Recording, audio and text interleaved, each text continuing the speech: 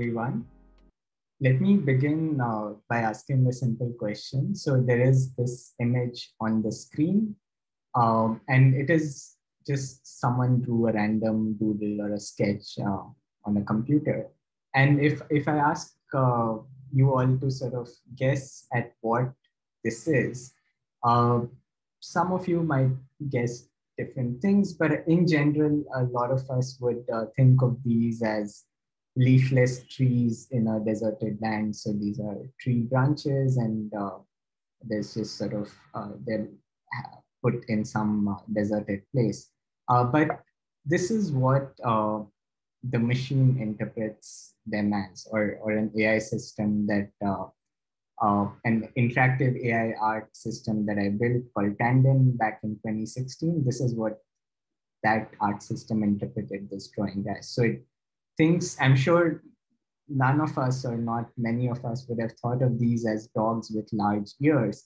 But the machine thinks of them as that and has gone ahead and completed this input into that with some sort of castles and a car in the background and so on. So this is what excites me about AI art, this ability for the machine to now become part of the creative or imaginative process in creation, rather than the machine just being a simple tool to sort of make your lines more smoother or things like that. So with that context, whenever I say or talk about art being created by the machines, there's always this question: can computers be creative? And if the computers can be creative, like we saw a little bit of that flavor in the last slide, then is that the end of the road for the human artists? To unpack these questions, I'm going to talk about this topic of data and technology, which I believe is the future of art. And thanks to the Ishanya team at IIT Guwahati, my alma mater, DOD, for inviting me to sort of present my thoughts on this topic. So the three major themes that I think AI art enables us to think about is to not look at AI replacing humans in any sense, but to look at how AI sort of augments humans to create more than what they could otherwise do. So in that example of that doodle, can we use machines to sort of push our imagination in directions that wasn't possible before?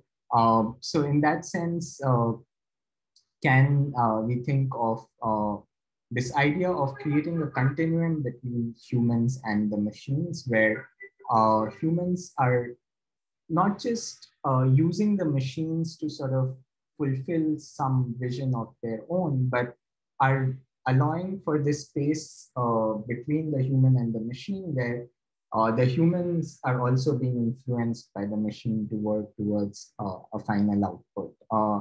So in that sense, a continuum between the human and the machine forms, which is kind of a new art practice in itself.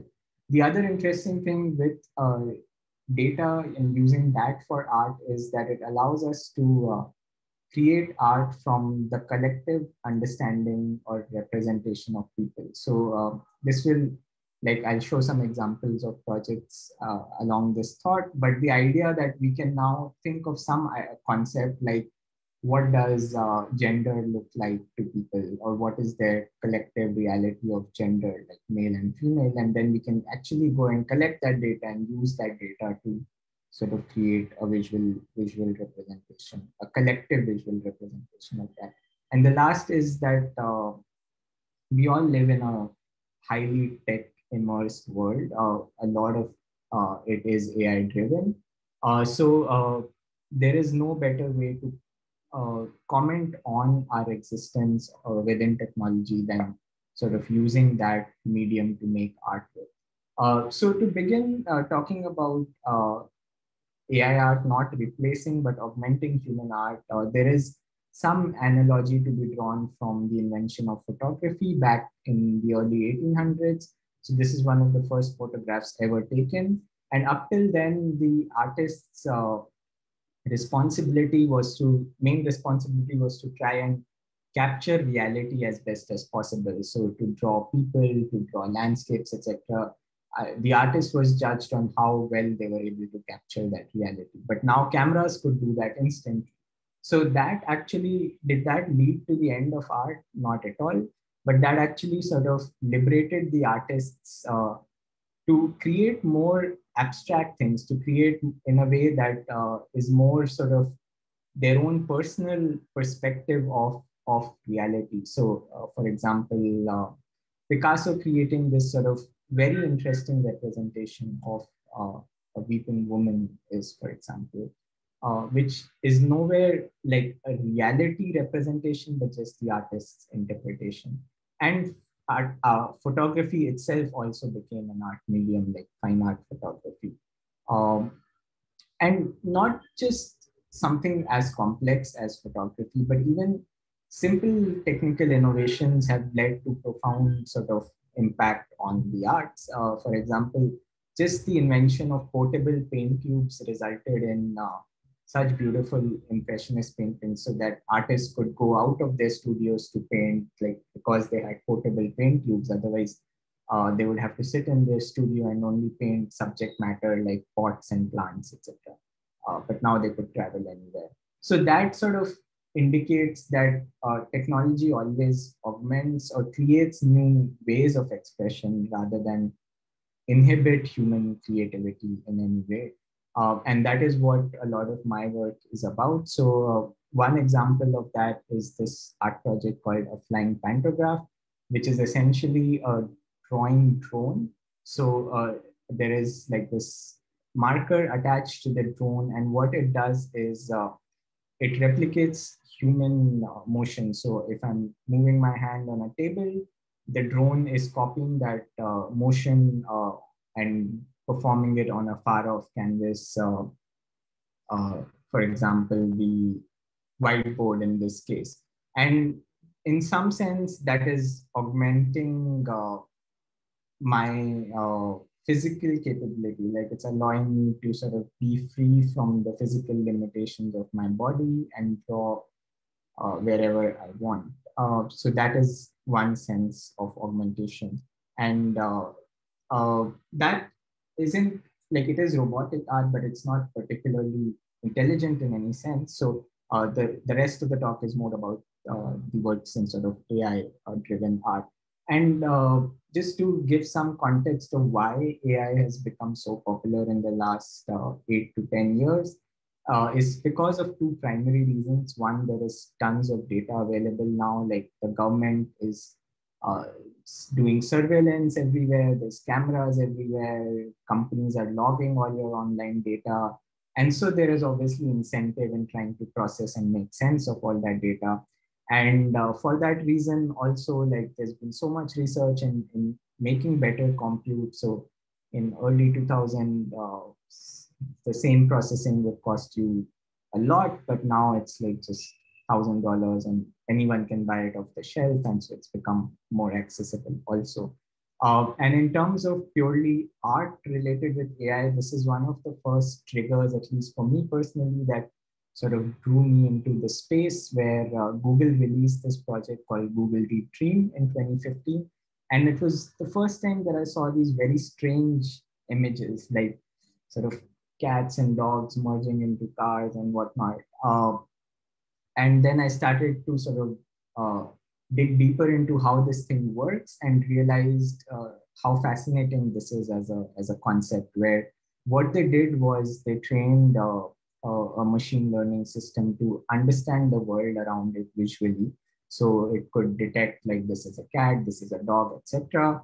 And that is sort of the perception or classification direction where you're looking at things and understanding what it is. But then what they did very beautifully is sort of flip that on its head to say that, okay, there is random noise as input. Uh, can the machine change that random noise so that whatever it's creating starts to look a little like dog or a cat, and sort of keep moving in that direction, and then ultimately produce a cat or a dog? So that, I think, really nicely, at least conceptually, captures what one idea of creation or creativity can be. Like, even as kids, we learn to first understand the world around us, and then once we've got that visual experience, we start creating from it. So I use this technology of Google Deep Dream to sort of create this tandem art system where you draw something like this feather pen dipped in an ink bottle, and then ask the computer to reinterpret that from its visual lens. And then it creates these very interesting outputs where it detects this as a bird and then sort of keeps augmenting that to make a bird around it. And this image we've already discussed. And this is just a screen capture of tandem in progress. So just random scribbles are interpreted as cars and birds and whatnot. Um, so really forming that continuum between the human and the machine artist. Um, so yeah, and tandem, I've had the opportunity to exhibit at a few places, and really interesting to see always people play with machine learning in such an approachable form. The other AI algorithm that I often use and a lot of AI artists use is one called generative adversarial networks. Very quickly to sort of talk about what this does is the idea is, can we have a training data set of images, let's say of cats or whatever, of hand-drawn digits, etc. And can we somehow train the machine to generate images on its own that look like that training set? So how this works is it has two parts to it. The network has two parts. One is called the generator, one is the discriminator. So the generator's task is to make a new image that looks like something from the training data set. And the discriminator's task is to detect if the image that the generator is showing, is it coming from the generator or is that image from the training set itself? So initially the generator's image is easily discriminated as a fake image. And because initially it's just sort of random noise, but then the generator takes that as feedback and improves its internal mechanism of generation to sort of get better. And the discriminator is also simultaneously training to get better and better. And at some point, the discriminator is not able to recognize if the image being shown to it is coming from the training set or the generator.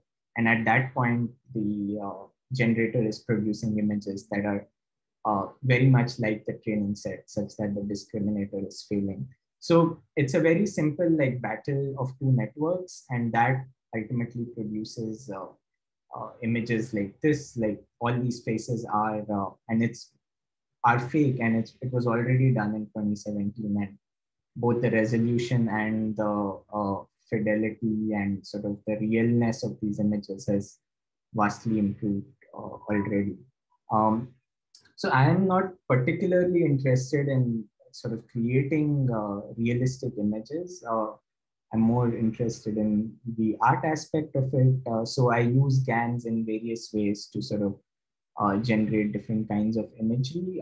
One of the first pieces that I did with GANs was this project called the Anatomy Lesson of Dr. Algorithm, which is a set of 20 prints. It was more of a conceptual work where I was drawing inspiration from this painting by Rembrandt called The Anatomy Lesson of Dr. Tull, which was done at a time where people were having this troubled fascination with medical science in 1600s when surgery was starting to happen for the first time. And they were wondering, like, should humans be allowed to cut open other humans? How much of human should one human be allowed to look into, and sort of things of that nature. And I feel there is a strong parallel in terms of AI today, where people are debating things like, should machines be allowed to sort of uh, learn about humans, and how much should they learn about humans, etc. So What I did was take the machine and train it on surgical human dissections to sort of look at the real core and sort of gore of human in that sense, and bring out these images of human flesh uh, in the from the lens of AI for people to then wonder, like, to what extent should we push this AI forward. Um, so yeah, that was more of a provocation piece in that sense. But this slide, I think, captures what I feel as an analogy of traditional art to sort of this new AI way of making art, where traditionally artists would sort of make their paints and sort of mold, like make their clays and so on. And even like pixels and stuff, they would manipulate those as the raw materials. Whereas today, the raw material is data. And you manipulate data to sort of create art, and you manipulate it through tools like your paintbrush, etc. earlier. And today you manipulate this raw material of data through AI algorithms. So this, I think, holds as an analogy between traditional and AI art. And interestingly, like with traditional art, once you've created sort of paint, you could probably use that in various ways. But with AI art, oftentimes you're creating a new material for each artwork, like you're collecting a new data set, or creating a new data set, etc.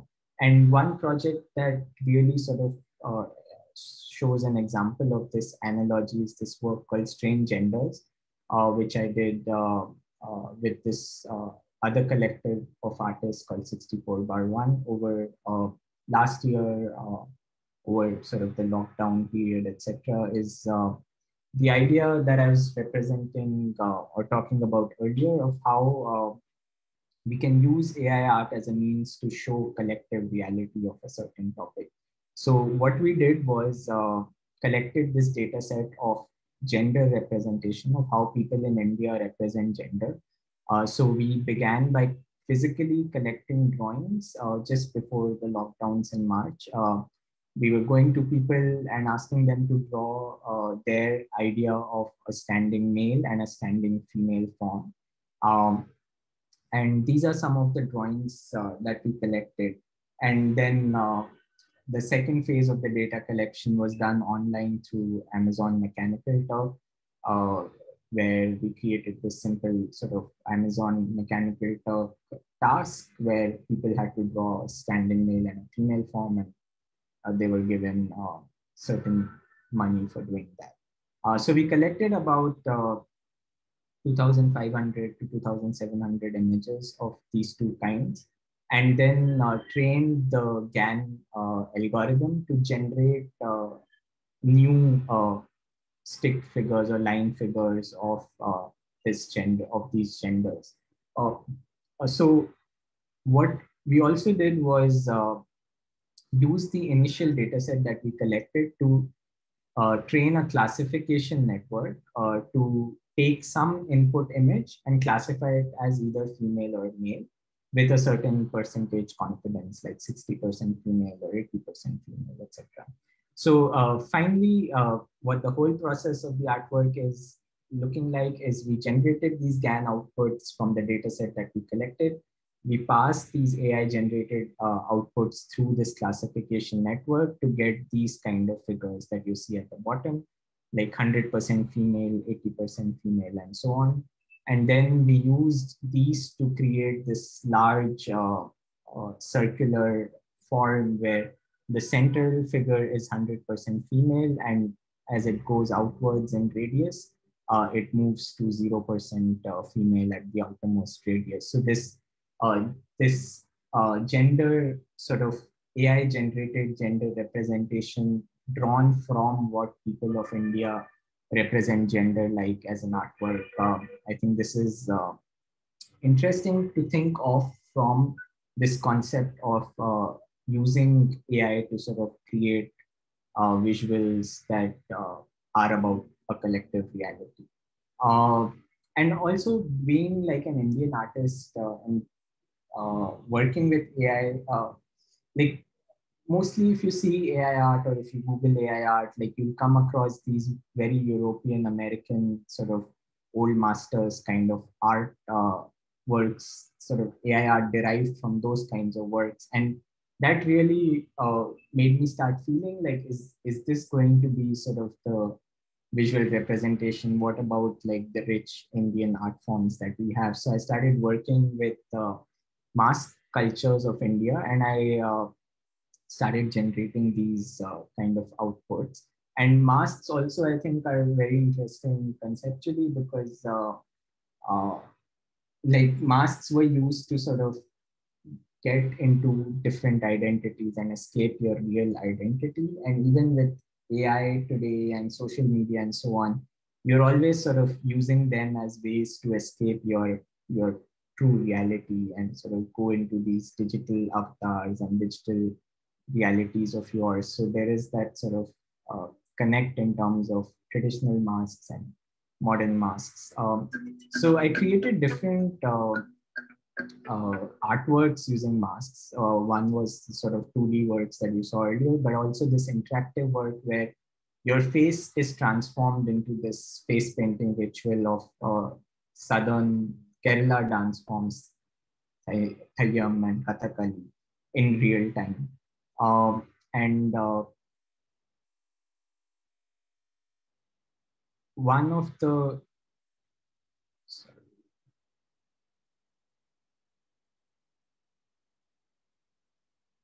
one of the ways of also representing this is to show it as sort of an audience being transformed into these two dance forms, Thayyam and Kathakali, simultaneously. So you you realize that you are the art, like in this interactive world. Without you, there is no art. And you realize that you are both sort of a male form and a female form simultaneously. So you sort of start associating yourself with multiple identities. And what is also another reason for having this sort of showing the Thayyam and Kathakali side by side is traditionally Thayyam is a dance form of sort of the lower caste people, and Kathakali was a dance form where only the higher caste people were allowed to see, and it was performed in religious places and so on. And now with the use of AI or technology, you are breaking those boundaries apart, and everyone is sort of everything. Everyone can be both these forms simultaneously almost. So that is also a comment on using technology in a positive way of breaking sort of boundaries of identity. Um, and yeah, last piece of the talk is about tech art being a commentary on our existence with it. So for that, like one work that I did is called Authorize, which is essentially a writing machine. So someone walks up to this and starts writing something, like this person wrote human is, but then all of a sudden the machine starts taking control of the human hand. So now the person is just holding the pen and the machine is moving their hand to write something based on a magnetic system under the table.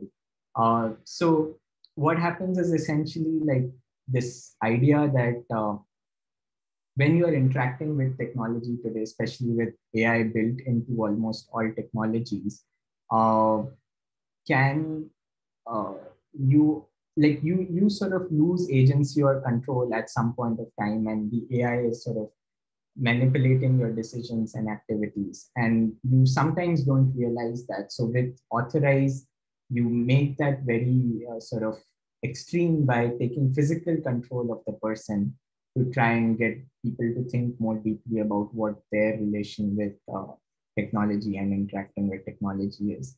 And this is like just to give a sense of what the back end of Authorize is. So someone starts writing something, there is a system to recognize what they're writing, and that becomes the starting text for an AI text generating system called LSTM.